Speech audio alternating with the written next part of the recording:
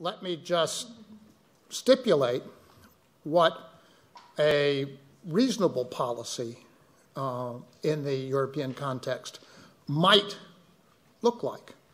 I can do that, I think, because I was able to participate in drafting one.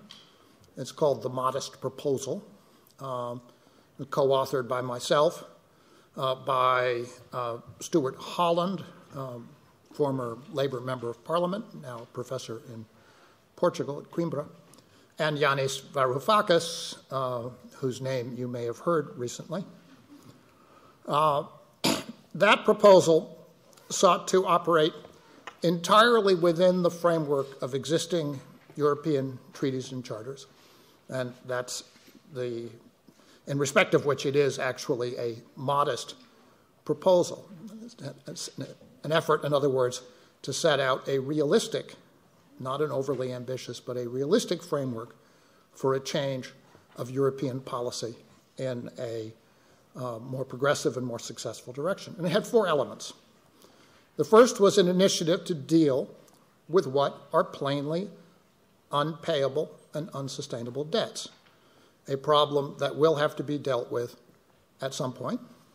And our idea was to mutualize those debts through the institutional framework of the European Central Bank to make the Maastricht compliant portion for participating states, the first 60%, essentially financeable at the rates and on the terms that are available to the European Central Bank. This would make it much easier, of course, to finance the rest. The second was an investment initiative, the framework for what might be called a New Deal for Europe that would use the existing institutions, the European Investment Bank, European Investment Fund,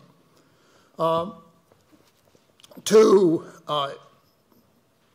begin a much-needed program of new construction, reconstruction, environmental investment, social investment, and employment for all of Europe, but especially for those regions which have been so strongly affected in the last 5 years by the European crisis.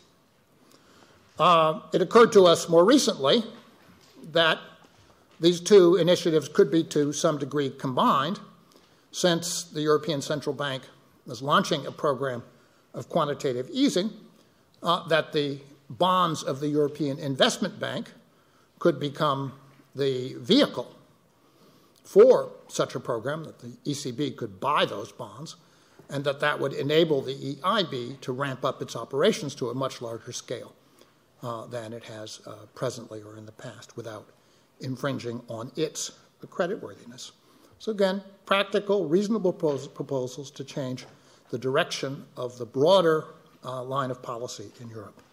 The third element was a case-by-case resolution at the European level of insolvent or failing banks, with the idea being that part of the problem in the European setting has been the, I think, undeniably toxic relationship between large banks and governments, and that dealing with this problem should be something that is done at the European level, but that should not require all of the immobilism that's associated with the current proposals for a banking union. And the fourth element is a solidarity program, a program which would have extended to the vulnerable populations, to the troubled populations, to the unemployed populations, to the hungry populations in parts of Europe, a helping hand that could be financed at the European scale using the resources of the Target 2 mechanism.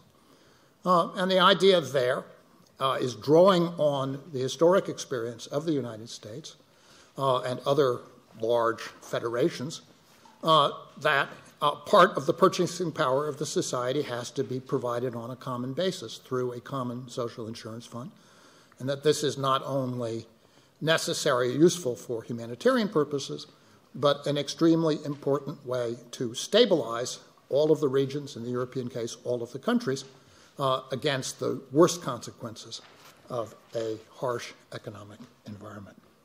So that was our program. It was circulating for a number of years, and you will notice that it is on nobody's agenda, that it is simply not part of the framework of current discussion.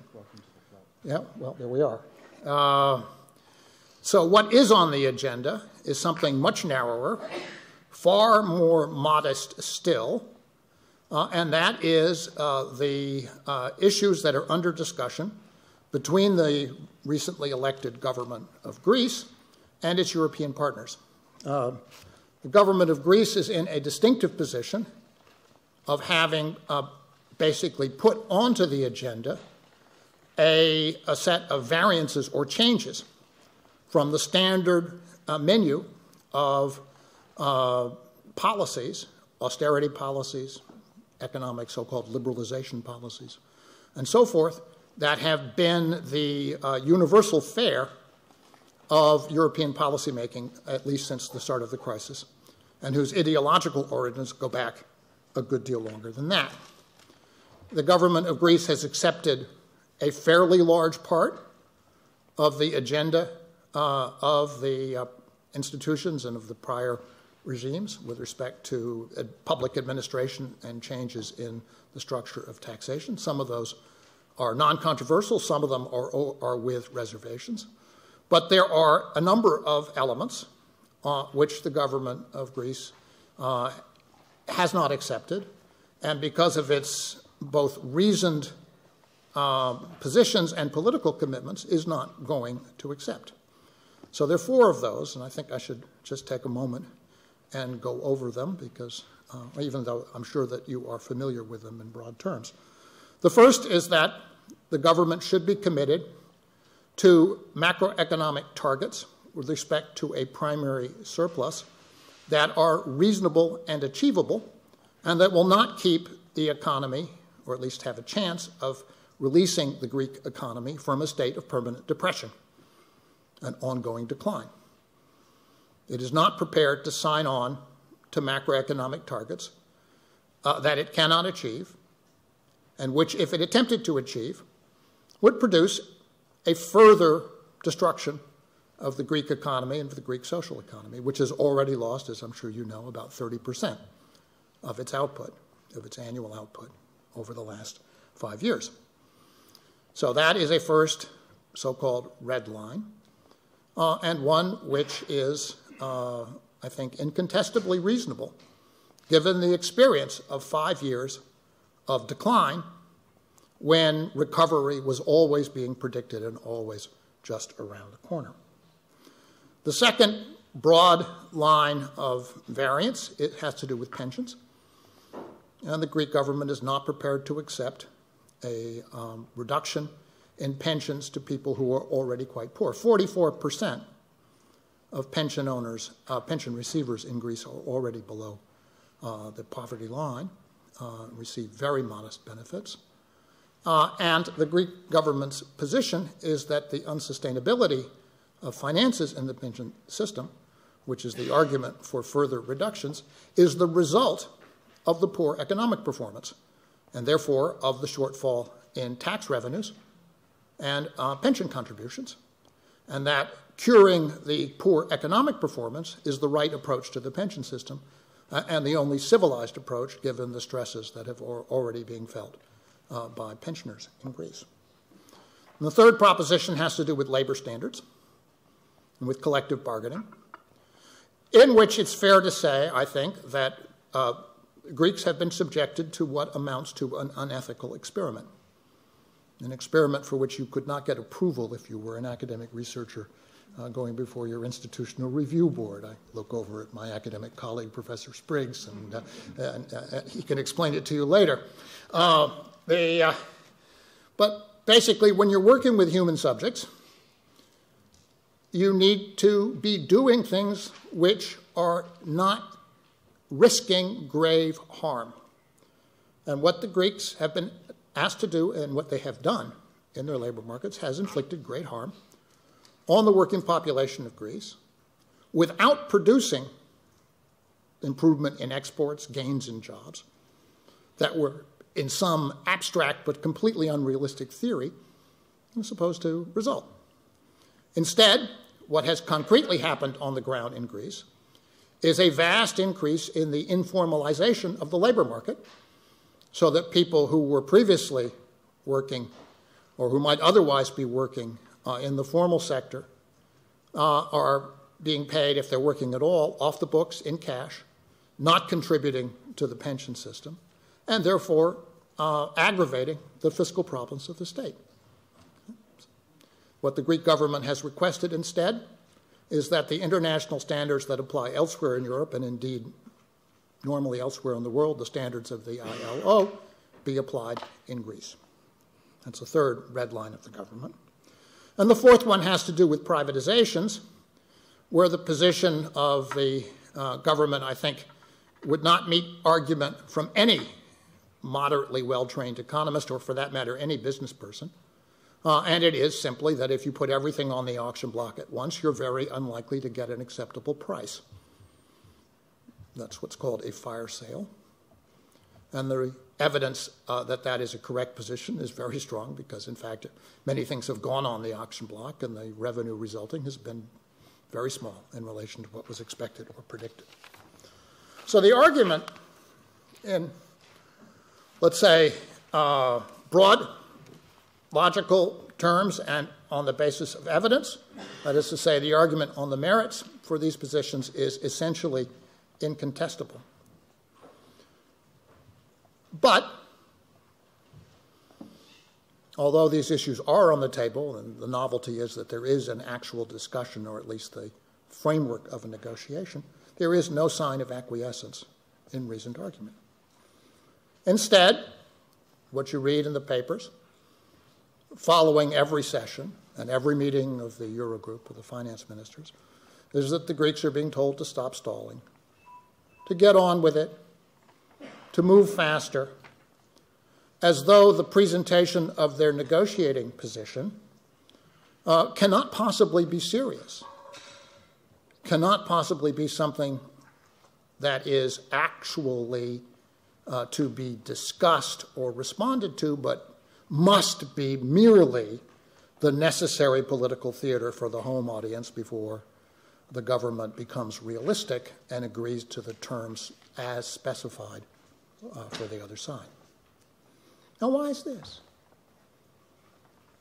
I think the answer to that is that it's very clearly not a question of economic policy argument, but a question of power, and that in the context that we see in Europe, the power has passed into the hands of institutions and into the hands of economists who are a, let's say, mutually reinforcing tribe who set the policy of those institutions, who have been brought up in a certain tradition over the past generation, which is the mainstream tradition in economics, and who are not judged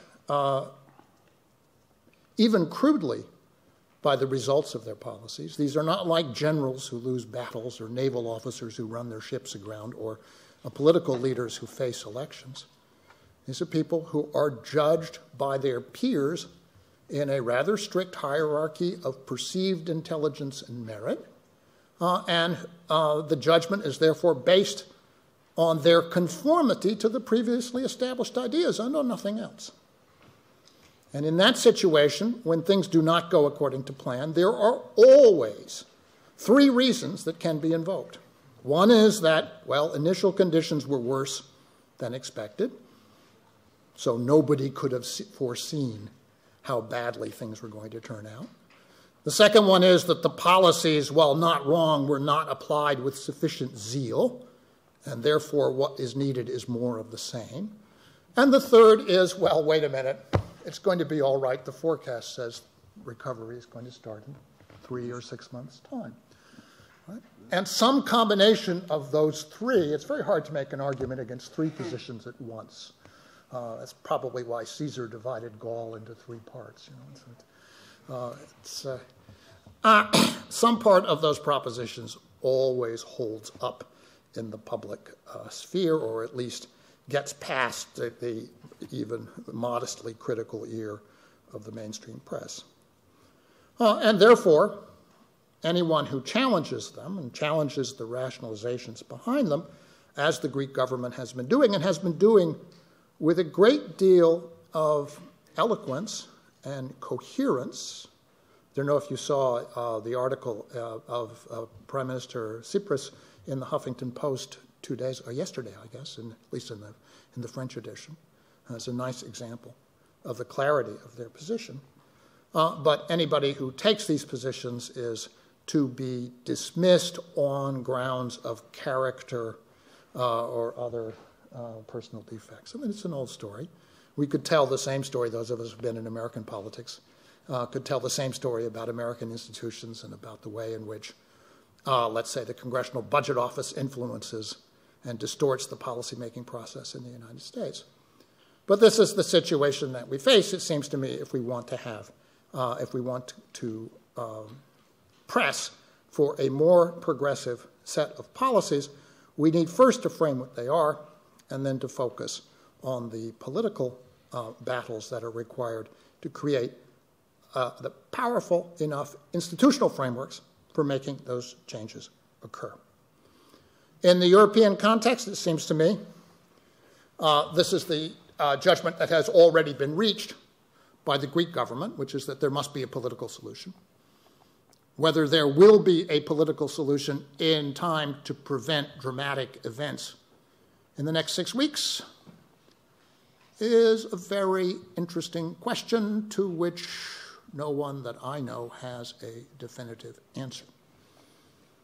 But it will either happen in the next 6 weeks with respect to the position of the Greek government, or it will happen some months later when some other country decides or is pressed by its electorate to move into a similar position of refusal to cooperate with what are plainly failed policies. That country might be Spain, might be Portugal, might be Ireland, might be Italy, might be France. But it will happen. If it doesn't happen in Greece, it will happen somewhere else. So the problem is not going to go away. And if it is not dealt with within the framework of the existing European institutions, which is what the Greek government hopes for, and what Yanis and Stewart and I basically constrained ourselves to argue for in writing the modest proposal, then it will happen as the result of significant changes in the structure of European economic governing institutions. And those significant changes will be disruptive, but they will be basically impossible to avoid at some point, because, after all, debts that cannot be paid will not be paid, conditions that cannot be agreed to will not be agreed to, things that must change will eventually change.